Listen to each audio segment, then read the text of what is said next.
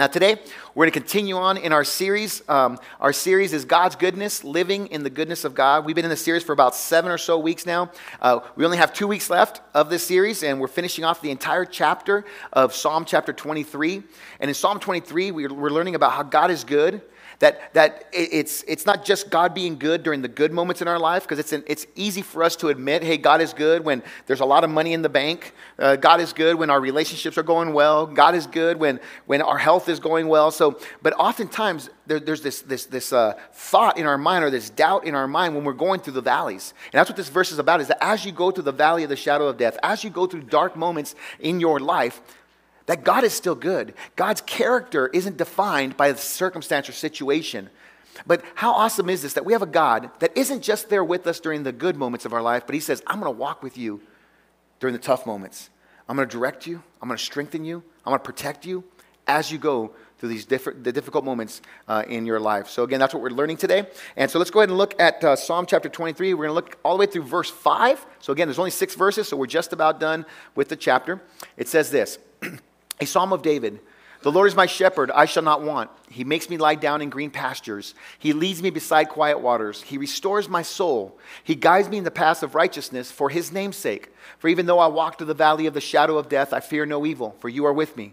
Your rod and your staff, they comfort me. You prepare a table before me in the presence of my enemies. And we talked about all those, the white text is all what we've already covered up to this point. And again, all those are on our YouTube channel, so you can go back and look at those. But we're going to cover today the yellow text. You have anointed my head with oil. So based on this text, we're going to understand what it means to be anointed by God. So today's message is called Anointed, that we are chosen for a purpose. See, to be anointed literally means that you are chosen. So we're going to talk about what that means today. But before we get started with that, would you please pray with me? Father, we just want to thank you so much for today. We thank you, Father, for the opportunity that we get a chance, Father, to step back and to remember that even through the dark moments, you're right there for us. Today, we're going to show what it means to be anointed by you, what it means to be chosen by you. Father, that just because we go through tough times doesn't mean that we've lost the battle. But Father, you're right there with us. Today, we're going to see the benefits of what that means. And because of that, Father, help us to keep moving forward and to see your blessing in our life. We thank you so much, and we love you with all of our heart. We praise in Jesus' name. Amen.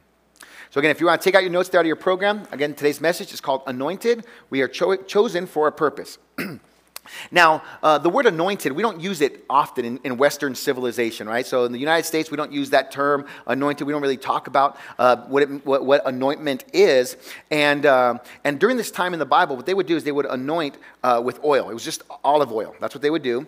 And so they would actually pour it on people's head, and then they would pray a blessing on them. Now, today, if I was to do that today, like let's say if you invited me to come over to your house and you said, hey, we're going to have you over for a barbecue, and I get there, I'm like, awesome, and then you set the table, and then we have food, we have salad, and then there's some oil there that I can put on the salad. Instead of pouring it on my salad, I get up and I pour it on your head, and I start kind of rubbing it in your head. Yeah, you're probably not going to invite me back again, right? You're going to be like, get out of here, weirdo. What are you doing? So we don't see this happening in today very often. We do see it actually anointing with oil for kings in other areas of the world. They actually still do that today.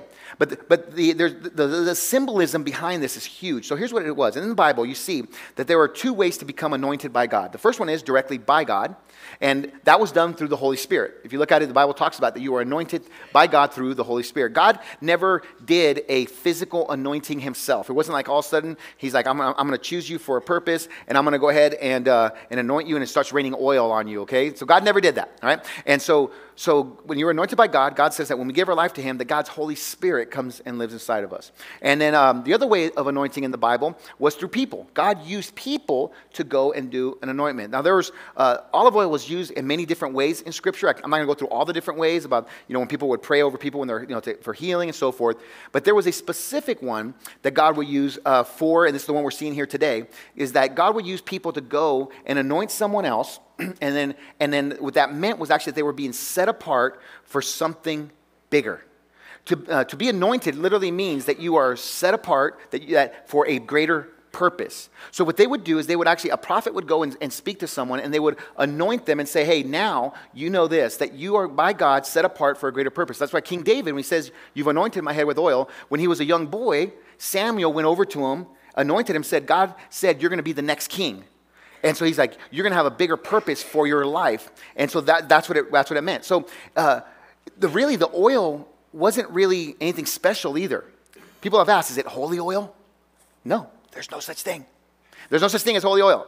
So it was literally olive oil. See, the significance wasn't in the material. The significance is in what it represented. And we see this through Scripture in many different ways. That if you look at the material, you kind of go, well, there's nothing special about the material, but when you're using it in that context, it changes everything. For example, communion. You know, when we take communion, that's a huge thing the Bible says that we're supposed to do as Christians.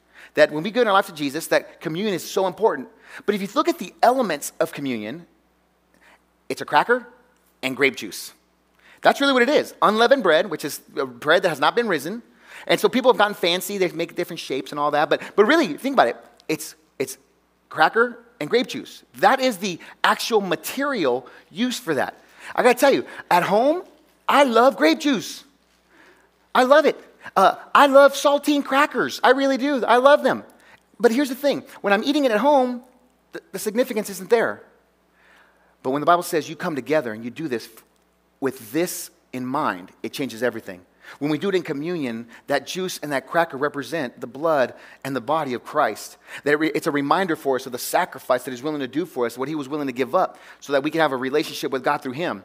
You see, the elements are just normal things, but it represents something significant in that situation. The same thing is true with baptism. I mean, think about this. There's no holy water. Like, when people get baptized, I've baptized people in crazy places. Really. I've baptized people in a lake. And you know what the lake is, really? You know why you can't see the bottom? It's a fish toilet. That's what it comes down to, you know? And I've baptized people. It said, be clean in this dirty water, right? And so, I mean, I've baptized people in the lake. I've baptized people in their hot tub, in their bathtubs, in our bathtubs, in pools. Our baptuzi that's out there, the baptuzi is nothing more than a one-person hot tub. We call it the baptuzi. That's what it is. The water that's in there is water from the hose. I know some of you are going, wait a second. But when I got baptized, I felt tingling. Well, you know what that was? We put a little too much chlorine that day. You lost a little bit of skin. You know, no, but I want you to see this. I want you to see. It really is. It's normal water and a container for the water.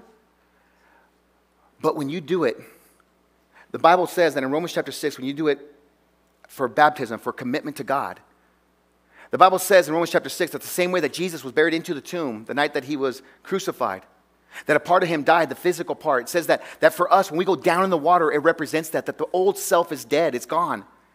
And then it says that Jesus Christ rose on the third day and he rose to live a new life in spirit. He says that when we come out of that water, Romans 6 says that you come out to live a brand new life. That it is a commitment. That is your wedding day with God. You're saying, God, I'm all in. That's why you go all in. You come back up. Is that you're saying, God, this changes everything. 1 Peter chapter 3, it says there that baptism is not a washing of the outside of dirt, but it's actually a plea with God for a clear conscience.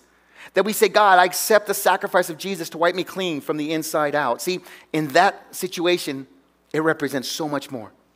Same thing is true with like a wedding ring, which is so funny. On the way here, I was going through my message, so I was driving, and I'm going through all my points in my head. And as I was driving, I was like, yeah, you know, in our wedding ring, and what that symbolizes. And I was like, yeah, you know, so for example, and I went, oh, I forgot my wedding ring at home. Sorry, but there it is. Want to bring it to me, baby? There it is. This was hilarious. First service? Yeah, thank you, baby. That's my wife. Yeah. It was so funny. First service, here's what I said. I went, oh, I forgot it. And I'm like, oh, my wife's going to go, mm-hmm.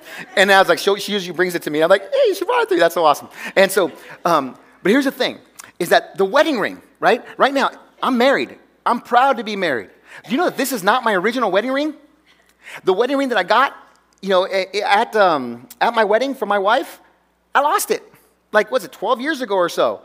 I think it was my son that did it. He says it was me, but I don't know, because I was at a softball game. I used to be at the sports park, right? I used to play softball out there, and he asked me for money to go get like nachos or something, and he unzipped it, and I believe that's when it fell out. He's like, Dad, it was you. And I'm like, okay. But I do have to say this, even if that one wasn't it, I have actually lost my wedding rings before. So this is not my second one either. You know, I had another one too. And so this wedding ring, I got to tell you, because I don't know what's wrong with me, I just went into Walmart and got this wedding ring. Because I'm like, if I lose it, I don't want to lose a huge investment anymore. My wife's like, let's get you a good one. I'm like, no, this is good because, me, right? And so, but here's the thing. I want you to see this. I'm married. It's no longer on my finger. Am I still married? Yes. See, the wedding ring represents a commitment, right? It's just a piece of metal. But the reality is, I'm married to my wife. It's a representation of our relationship. And so the same thing is true when it comes to anointing with oil in the Bible. What they did is, it wasn't the significance of the material. The significance was this, is in what it represented during that time. And so what it represented was this. It represents God's presence, God's protection, God's promise, and God's prosperity. That's what it represents. It represents that God has chosen you for something significant. God is going to empower you to do something big in your life. Now, when you think about that, I'm going, wait a second. If that's the case, that's what it represents. Where's all the oil, right? You're on the way out, you're like, can you just slap some oil on my head on the way out? I mean, because if it represents prosperity, promise, that God is there for us. See, the reason we don't have to do that today anymore is this. It's because everything changed when Jesus came. See, if you go back and you look at the word, at Jesus, first of all, a lot of people don't know this. A lot of people don't know what Christ means. See, people look at Jesus Christ and they go, oh, Jesus Christ. It's Jesus and Christ is his last name. It's actually, Christ is not his last name. It's actually Jesus the Christ. And the word Christ in the Greek literally means the anointed one. The one that has been chosen, that's been set apart for a bigger purpose. That's the New Testament. In the Old Testament, the word Messiah, it's the same word. It's just in the Hebrew. The word Messiah means the anointed one, the one that was set aside for a greater purpose. You see, so Christ is the anointed one. Christ is the one that was set aside for a greater purpose. And when we are followers of Jesus, we are called Christians. We bear the name of Christ. It means that we are set apart for a greater purpose. Listen what it says here. I love this verse in Ephesians chapter 2, verse 10. It says this. For we are his workmanship, his poema, his work of art, created in Christ Jesus. In who? In Christ Jesus. There it is. See, we are in Christ Jesus, created for good works, which God prepared beforehand so that we would walk in them. It says that when we are in Christ, that God has set us aside, set us apart from everything else to do a greater thing. This is what's often referred to in churches as your calling. Your calling. To be called by God, the actual Greek word for that is the word kaleo.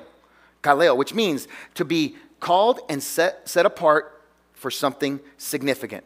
Now, here's the issue that happens, is that when we are called and we're living out God's purpose for our life, that's really what gives us satisfaction, gives us fulfillment, gives us joy. I mean, when we are living out, as I said there, that God prepared this beforehand, when we are living out what God intended for our life, it changes everything. And when we are not living in God's purpose for our life, we end up unfulfilled, unsatisfied, and unhappy. So today we're going to talk about the benefits of living out God's purpose for our life. Because every single one of us in Christ, we were called, we were set apart to do something greater. So we're going to look at those benefits. And we know what I love about this is that King David, when he's saying this in Psalm 23, he's like, even though I walk through the valley of the shadow of death, I fear no evil, for you are with me. He's going through a tough time. And in that, he says this, as he's talking about God's goodness through tough times, he says, and God, you have anointed my head with oil. God, you have set me apart. God, you have a greater purpose. I want you to know, he's not reminding God of that.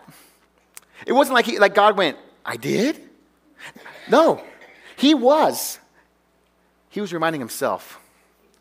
I think part of that is there are times in our life when, let's admit, that God has set us aside and God has us on this journey and we're living out God's purpose, and then we hit a valley. And oftentimes, the natural thing that happens to us is we start to question that. Is this really God's purpose? Is God really going to use me in this way? Do I have the ability to do it this way? See, in this moment, King David was questioning his own ability. And he's reminding himself, wait a minute. My calling is by God, not by myself. So God will give me what I need to accomplish his purpose. The same thing is true with every one of us. So let's look at the benefits there.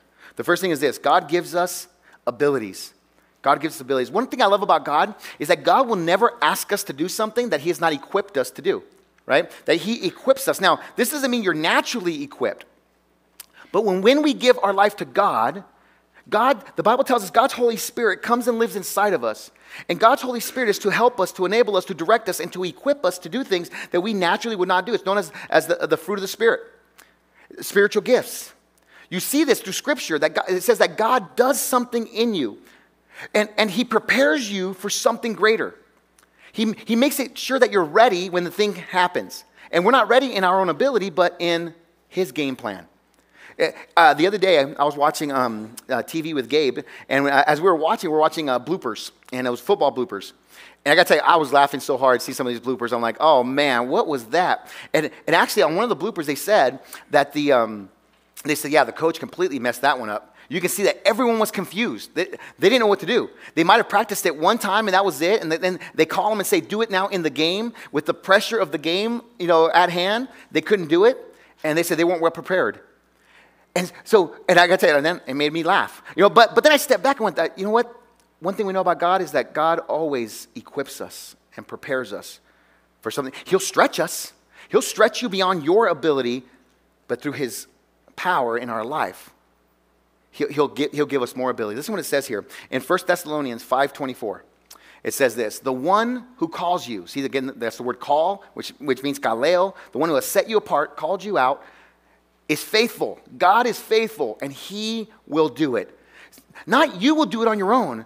God will see it through. He'll give you new abilities, new insights. And when this starts, people have asked me, how do you know? Like, how do you know? Here's how you know. When you give your life to God, God says he gives you his Holy Spirit, and at that point, you're going to start living in the Spirit, and God, you'll start seeing these other things manifesting in your life. But here's the thing. You'll see it even more when you start doing something with it. I've seen people that God has gifted in incredible ways, and they're on the sidelines when they should be in the game. When they should jump right in and start using the gifts that God has given them, but instead they're going, I just don't know if I'm ready. I don't know. And God's going, are you kidding me? I am calling you out to be a part of this. This is why that shape, step 3 of our next steps, shows you how God has shaped you and given you the abilities to do this. And there will be abilities that you will receive that you don't have naturally. A great instance of this is with the disciples. See, Jesus, when he called his disciples, the disciples were just fishermen and tax collector. I mean, really, they were normal people. It wasn't that Jesus didn't go into the synagogue and call out the Pharisees and the Sadducees, the scribes, all the religious rulers. He didn't go, hey, I'm going to do something great with you guys. No, it says that he was walking along the sea. He looks over and he sees these guys fishing and he says, hey, come with me. I'm going to make you now fishers of men. You're going to change the world. Now, these are people that you go, they don't have the ability. They didn't have the education to do this. This is crazy. And then Jesus gives them an amazing task in Acts chapter 1. In Acts chapter 1, verse 8, he talks about the day of Pentecost. That's going to be coming up in Acts chapter 2. And in Acts chapter 1, verse 8, listen to what he says here. He says, but you, talking to his disciples, will receive power when the Holy Spirit comes on you. And you will be my witnesses in Jerusalem and all Judea and Samaria and the ends of the earth. He says, you guys, you fishermen, you tax collector, you broken people, here's what you're going to do. I have a purpose. I have set you aside for a greater purpose. And you're going to go and you're going to proclaim the good news in Jerusalem, Samaria, Judea. He's like, it's going to spread out and to the outer parts of the world, that my message is going to start with you. It's going to spread. Let me tell you something. This here was an impossible situation. It was impossible. First of all, they were just normal people. But secondly, there was no planes, trains, or automobiles. There was no ships that can cross from that area, the Middle East, and go over to Australia at that time, or go over to the U.S. at that time. They didn't have those. They had fishing boats. Remember, they were fishermen. They weren't sea fishermen. I mean, they were in the Sea of Galilee, but that was just a big old giant lake. They just had fishing boats. And Jesus says, you guys are going to do this. You're going to have the ability. And then you see something happen. After the day of Pentecost, it says when the Holy Spirit comes on them, it says that at that point, they went from being cowardice. Peter is the one that denied Jesus 3 times the day Jesus was crucified. To now after this, he was bold and was able to stand up and had answers for the biggest religious people of that time. He didn't have it before. God gives us those abilities. He makes the impossible possible. Let me tell you another impossible situation just in today. Me. I can't believe I get to do this. I can't believe I can do this. When I was in college, when I graduated college back in 96, I just aged myself a little bit. But when I was in college, I had to do a public speaking part of a presentation, and this was a big classroom. And I still remember this. The professor said, you're going to go up and you're going to do your presentation to the class. And I'm like, all right. I got up there, and I almost threw up on the professor and the students. I was sick to my stomach. I was shaky. I was like, I seriously said, I'll never speak in public again. And then I got into ministry. And after I was ordained in ministry, after 3 years, and I remember I started helping out in other classrooms and teaching like the little kids, and then started teaching the youth. And then I remember one day they asked me, they said, hey, would you want to teach the adults on a Wednesday night? We have this big Bible study. I want you to teach it. And I'm like, okay. I didn't want to do it. But I didn't want to say no either to the people. So I was like, yeah, okay, I'll do it. I kid you not. I got up on the stage. I turned around, and I was like, I was going to pass out right there. I got tunnel vision, started sweating. It was the craziest thing. And then I ended up finding a friend in the audience. I was like, okay, there they are. And I was like, okay, cool. And at that point, I remember just freaking out going, I don't want to do that again. I was like, no way. And I have this thing called anxiety. I have clinical anxiety. And I shouldn't be allowed to do this. I don't have the ability to do this. But when I gave my life to God, I started following his purpose. I now can see that everywhere that God had taken me to refine me, to get me to the point where I can be up here and be an impact. You see, that's what happens when you rely. If I was relying on my power, I wouldn't be up here today. But when I say, you know what, God, if this is where you want me, I'm going to serve you with everything I've got. I talk to other pastors that think about that all the time. They tell me, they're like, I can't believe we get to do this. I'm like, I know. Can you believe we get to do this? Our leaders here in the church are some of the most humble, incredible people. They're like, can you believe we get to impact people for God? I mean, and a lot of times we go, we're not qualified, but it's great because God qualifies us, right? And so God gives us the ability to go and to serve and to make a difference. And that's the thing. See, we are limited, but God is not. But God is not. Remember I told you about King Saul? And how, King David was the king that took over after King Saul. And King Saul, he was limited. When we first start hearing about him, when God was anointing him, when God was setting him aside for something greater, he didn't want to do it. King Saul was very insecure. He didn't believe in his own ability. He's like, look, there's no way that I can do this. And then the prophet goes and tells him, look, God has said it's you. For a time, you're going to be the king. And then, then God was going to prepare David. But he's like, for the time, you're going to be the king. And so God gives them an incredible ability. Listen to what it says here in 1 Samuel chapter 10, verse 6. In verse 1, he says, God chose you.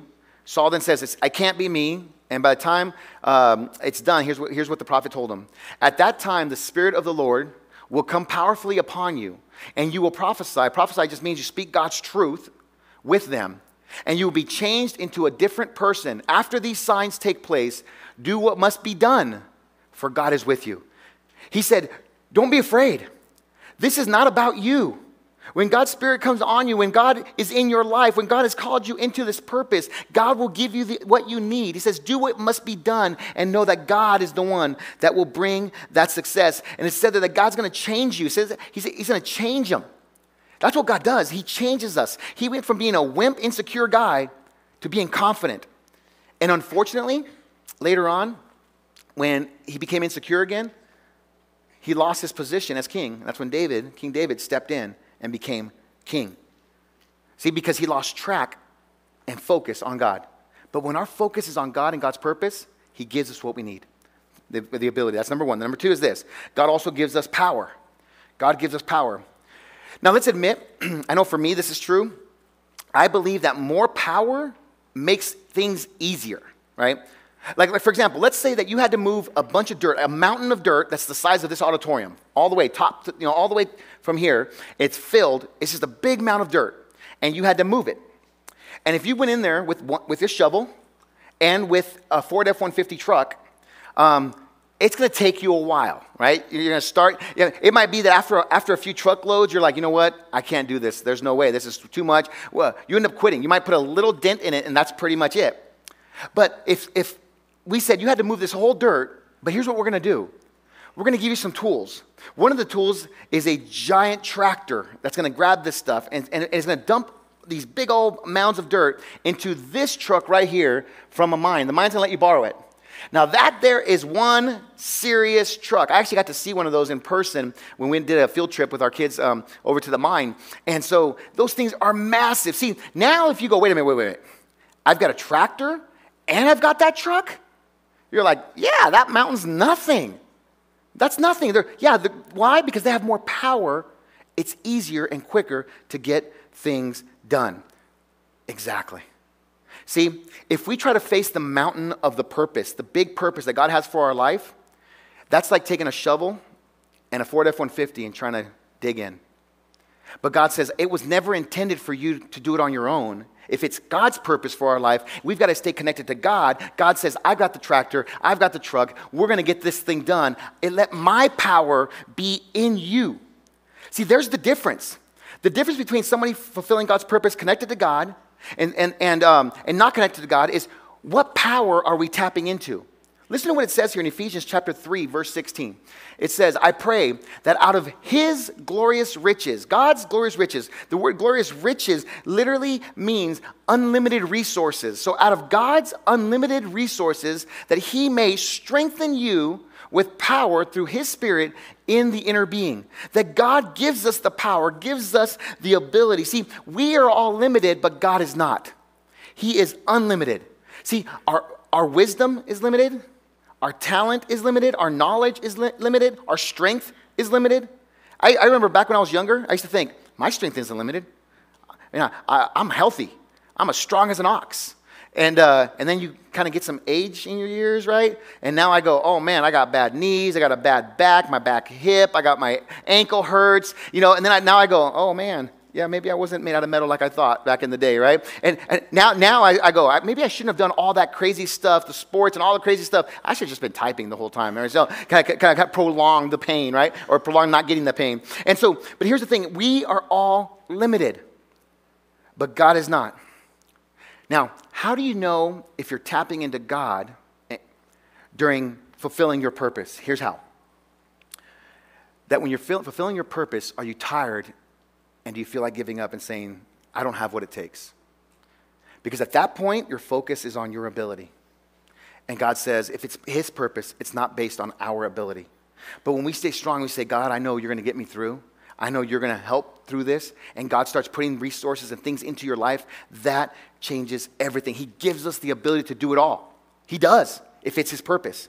Listen to what it says here in Philippians chapter 4, verse 13. It says this. It says, I can do all things. What things? All things through him who strengthens me. Now, I want you to understand, this verse is so powerful. Because in this verse, the Apostle Paul, he's writing this out of prison. Out of prison. And the reason he was in prison was because he told people about Jesus. They didn't want to hear it, so they tossed him into prison. He was beaten and thrown into prison. And while he's there, he doesn't know if he's going to get out. Like literally, he himself physically is powerless to his situation. He could not come up with a cunning statement to get him out. He could not, in his own power, get out of the situation. So then he goes on, he says, you know what? Here's what I've learned.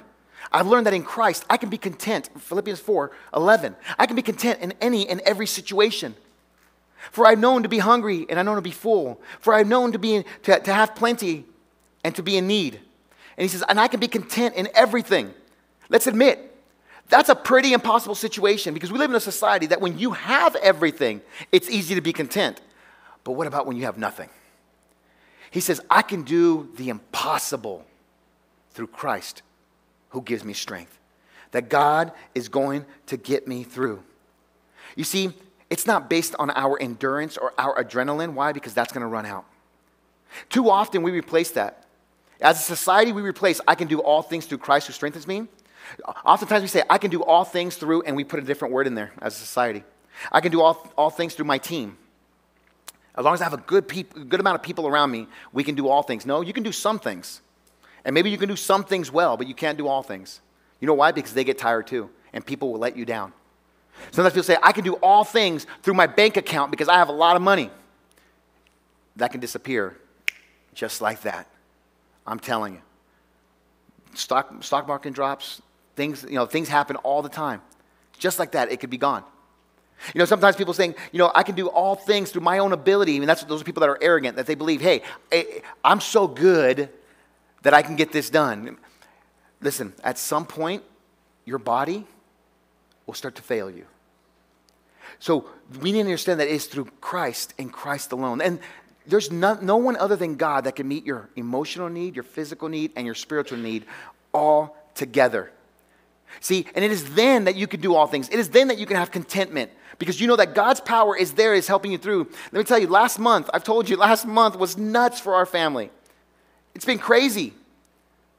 I mean, and I'm talking about not just, we had my son in the hospital. We had thing after thing after thing after thing. I'm like, this was crazy. And I'll be honest with you, my knees buckled a couple times. I wish I could tell you that the whole time I'm going, we're strong. I got this. I got this. You know what? Here's what I said. I can tell you how many times I said this. I don't got this, God. This is beyond my ability. This is beyond my power. I mean, right now, there's nothing I can do in that situation. I'm doing my best. That's all I can do. And then I turned around and said, but God, I know you're going to use this for a greater purpose. We're going to be strong, but we're not strong in ourselves. We're strong in you. And God continue to help us through that situation. But that all happens when we rely on Christ. I can do all things through Christ who strengthens me. And I love this verse here also in Ephesians chapter 3, verse 20. I love this. Listen to what it says. It says, now to him, not to God, to Christ, who is able to do far more, abundantly beyond all that we ask or think, according to the power that works within us. You notice what it said there? It says that God is able to do far more beyond all that we ask or think, according to the power that is worked within us, through us. Through it. That if we're fulfilling God's purpose for our life, that he will do more than we could dream. Now, I have to tell you, I'm a big dreamer. I have never been accused of dreaming small. You can ask our staff here. You can ask all of our leaders and directors in the church. There are times when we'll sit down in our meetings, and I'm like, hey, boom, and I tell them my dream. And I can just see their eyes going, I'm like, okay, they're stressed out a little bit. Okay. And so I'm telling you, I have never been accused of dreaming small. But this says here that if we're fulfilling God's purpose, that even your biggest dreams are small because God's going to do something even greater through it. I got to tell you, I could have never imagined being in a church with three services. I'm like, this is incredible. I would just say, you know what, God, I just want to impact people. That's all I want to do. I want to change lives. I want to show them that your love and what your love means and the significance of that. And God just keeps blowing our mind. Every time we set a goal, God goes, oh, is that all? And I'm going, that's big. Boom, something else happens. I mean, that's how incredible God is. He can do far more. But it all starts with living out his purpose. Now, I want to talk about when God blesses us, right? So when we talk about God blessing our life, God anointing us, which means being set apart, created for a bigger purpose, there's a mistake that's always done. Is oftentimes we believe that when God starts to bless our life and we're living for a bigger purpose, that the purpose is now us. But I want you to know, this is the last part there in your notes, that God blesses us to bless others. This is huge. This is something that we cannot forget. That it can't just be about God. Thank you for setting me aside and blessing my life. And we look at God kind of like a sugar daddy in the sky, that he's just there doing everything for us. Because let me tell you, as you're living your purpose, God will give you the resources. I need you to know that. He will. There will be times when you're doing something and you're like, this is going to take a miracle. And then you go, oh, there it is. It's incredible. So God will do this. God will, if you're living out your purpose, maybe it's a financial resource, maybe it's a talent, an ability. God will use all those different things, opportunities, network, when you know a lot of people. God will use all of those things for his greater purpose. King David, for example, when he was anointed by God, by Samuel the prophet, he then became king. Now, King David, when he became king, he wasn't just like, hey, bring me some grapes. Fix my nails. He didn't do that. If you read about King David's life, you see he went battle after battle after battle after battle. You know why he did battle after battle? He was there to protect God's people, to lead God's people. It was never about himself. It was about the people. That's so important for all of us. Now, here's the beauty of it, though. Did King David get blessed as he was being a blessing to others? Yes. He was king. He was hooked up. God, he had everything he possibly needed. See, here's the thing. You cannot give to someone something that you don't have. If you don't have the blessing in your life, you can't do that for other people. For example, if I told you after service today, I'm going to give you $1 million, you would be happy. It's false happiness. I don't got it. You see, I don't have it, and if I don't have it, I can't give it to you. But let's say Bill Gates said, hey, I'm going to give you $1 million. There's a higher chance that he's going to give it to you than me, because there's zero chance for me, right? And so here's the thing, is that you have to have the ability in order for that to be a blessing to someone else. So as God blesses them, through you, you are getting blessed. You're being blessed financially so you can help someone else financially. You know that the reason we give at church is not to meet a budget? It's because as God blesses us, we're saying we're going to be a blessing to other people. We want to bring people to Christ, and we're going to invest in the thing that is the purpose, that the one thing that Jesus said that even the gates of hell cannot overcome. You know what that is? The church, the people. We're going to invest in impacting others. See, that's what that means. As God gives you a network of people all around you in your jobs. Don't just go there to go, cool, we're getting a job done. God is saying, I gave you those people in your life because that person needs Jesus and that person needs Jesus. And there's going to be opportunities. Look for those opportunities to impact them. God wants that for us. It's a responsibility. You know that? That as we live out His purpose, it's a responsibility that we have. And I've had people tell me, well, can you lose the anointing of God? Could you lose living out your purpose that God intended for you? The answer to that is yes. Yes. When I went back and I started studying this, I'm like, oh my goodness, you can lose it. King Saul, for example. King Saul, God anointed him. He was insecure. God gave him abilities. But when David steps into the picture, this young boy goes on and takes down this giant, King Saul stopped relying on God and started relying on himself. His face became about him, and his heart began to turn. And because of insecurity, he wanted to try to kill David. I mean, it was the craziest thing. And it says there that at one point, God removed his anointment from him and gave it to King David. See, God will say, hey, if you're trying to do this on your own, disconnected from me, and it now becomes all about you, God's purpose is not all about us. It's about, as God blesses us, we are a blessing to others. Listen to what it says here in Isaiah chapter 61, verse 2. It says this. It says, the Spirit of the Lord God is upon me, because the Lord has anointed me to bring the good news to the afflicted.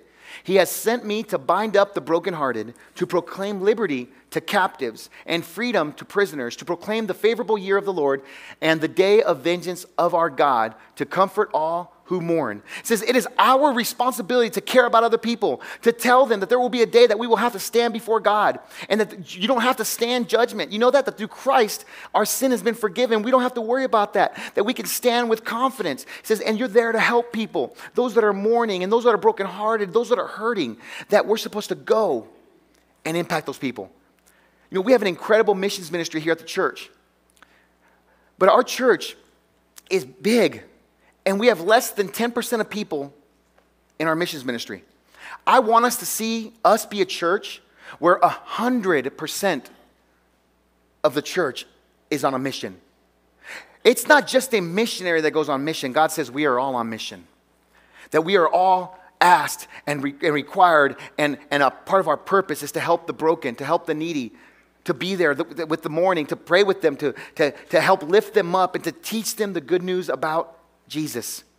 So I'm hoping that as a church, we all sign up for it. If you want to sign up for our missions ministry, on that blue connections card, just sign up and just put missions. Give us your name and your phone number. Because I got to tell you, it's incredible. And you know what's so amazing is that when we go out on mission and impact people, the blessing that God brings on us.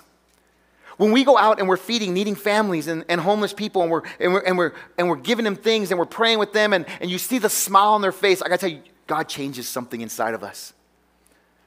We are all on mission. But here's the thing. Sometimes people think, well, isn't calling a calling just for pastors and ministers and stuff and church leaders? No. You know that God has a purpose for every single one of us, and it doesn't just have to be someone who is in the pastor or minister role. That God has a plan for every single one of us. And God wants to bless our life so we can be a blessing to others. Let me end with this story. It was an incredible, incredible story about a couple. It's David and Barbara Green. Now, these people started a long time ago in their garage, building little knickknacks and doing like Christian art and stuff like that. And so they started kind of selling stuff out of their garage. Now, if you look at David's life, you'd think like something went wrong. People thought he was the black sheep of the family because his dad was a pastor, his dad was a pastor, his 5 brothers are all pastors, and then he was like, I don't see that as my calling. I'm not a speaker like that. So I believe God has a different purpose for me, but I will honor God with everything that God is going to do in my life. So he started this business out of his garage and selling, and it got bigger and it got bigger. And that business is massive today. You know what's crazy is this, is he made a commitment on that day. He made a commitment. When he started his business, he said, you know what? And at that time, they weren't making very much money. He said, but I'm going to vow that however God is going to bless my business, I will give 50% of what comes in of the profit to church or Christian organizations that are making a difference for Jesus.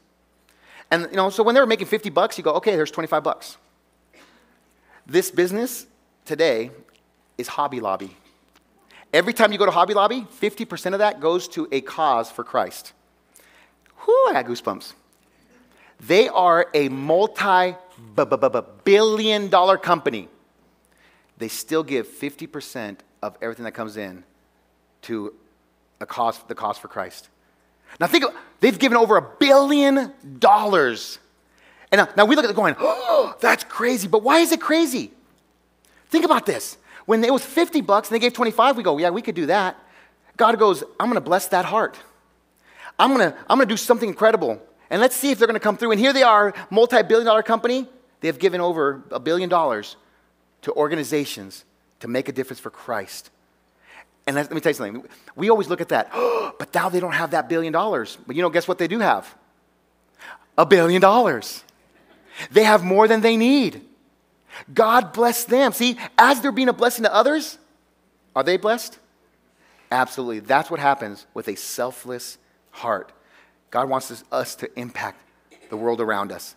Now, if you're here today and you're saying, well, Pastor Juan, you're here and you're saying that if people are hurting, they're going through a tough time, that we should help and that all of us are on mission. Absolutely. But maybe you're here today and you're the one that's hurting. Maybe you're here today and you're the one that's going through a tough time and you're like, how can I encourage someone else when I'm the one that needs encouraging? That right now I'm going through stuff and I need help and I need God's power in my life. Well, I want to show you something. This is so incredible. So that verse in Isaiah chapter 61, it's not just in Isaiah 61. It's also in Luke chapter 4, verse 18. So, because when Jesus did his very first public sermon, his public teaching, right? His very first one, what Jesus did was incredible. He literally got up, opened up the Old Testament, went to this verse, and he read Isaiah 61, verses 1 and 2. And that he was there, anointed by God to make a difference, to help the hurting, right? And that's what Jesus came to do. I mean, that's what he did. So he read it. He then closes the book and sits down. It was the shortest teaching ever recorded.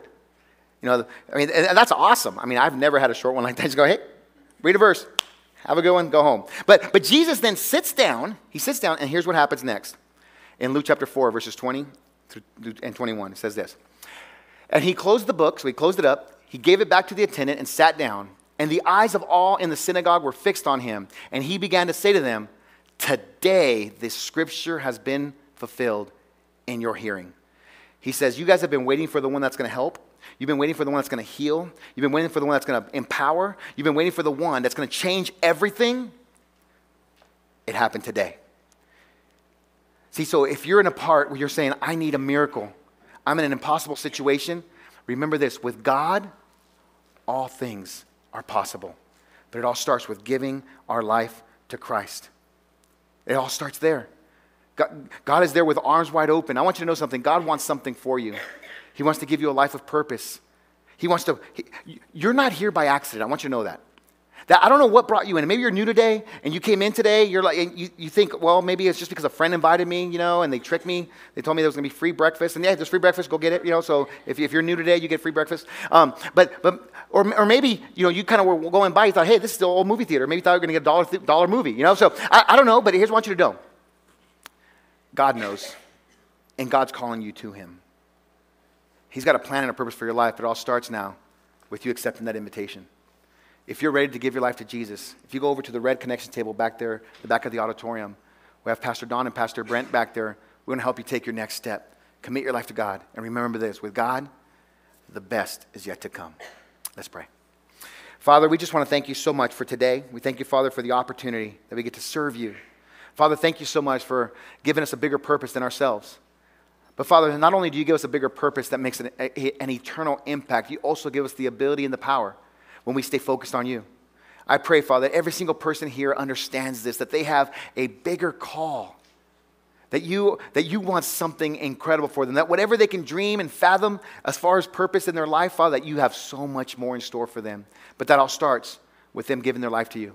I pray that today, Father, if there's someone here who has not committed their life to you, that they just know deep in their heart how loved they are by you, that you knew them before they were even born, and you have a plan and purpose for their life. They're not here by accident, Father, but we do pray that they give their life to you and live out their purpose. We thank you so much for all that you do. We thank you, Father, for that even though we walk through the valley of the shadow of death, even though we walk through difficult moments in our life, you are there with us.